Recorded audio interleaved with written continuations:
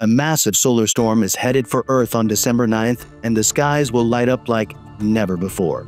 On December 6th, a huge M81 solar flare erupted on the Sun, sending a full halo coronal mass ejection our way. This burst of lightning is set to strike early to midday on December 9th, which means the night of December 8th and 9th in the US. If the storm's strong enough, expect auroras, satellite glitches, and possible power grid disruptions.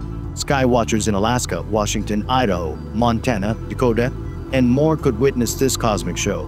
Head away from city lights. Best chances are from 10 p.m. to 2 a.m. local time. Look toward the northern horizon. Satellites could face drag and signal issues.